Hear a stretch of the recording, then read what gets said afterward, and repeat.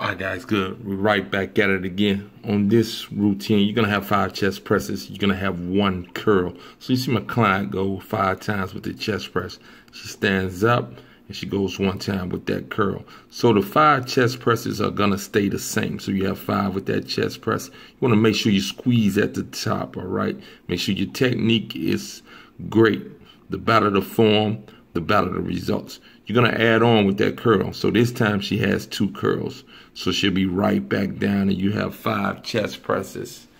And then when you stand, you're going to have 3 curls. So remember, the chest press stays at 5. You work a curl up from 1 to 5. You want to squeeze, keep your technique tight. The tighter the form, the better the results.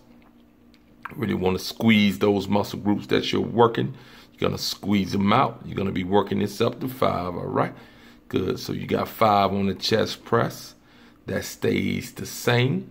You'll work that curl from 1 up to 5, squeezing every time. And anytime you need to rest, guys, you take a rest. Don't worry about if my client is not resting at this time. If you need to rest, you take your rest.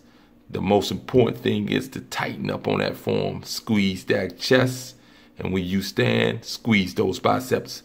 Once you make it to 5 on that bicep curl, we're going to have what we call a straddle jump. You'll be straddling that bench and you'll be jumping. You'll see it coming up in just a few seconds right here, guys. So you want to straddle that bench or that stepper. You get low, high, low, high. Every time your feet hit the ground, you want to squat, all right? You want to get nice and low, deep squat and explode to the top. You'll have 5 of those. And then you'll come to what we call is a TRX row from the bottom. Again, if you're in the gym, you can use ring rows if you need. You have 5 pulls right here. You're going to squeeze, squeeze, and squeeze. Good. Great job with the workout, guys. Remember to look into the description for the written portion of the workout. Peace and love. Great job.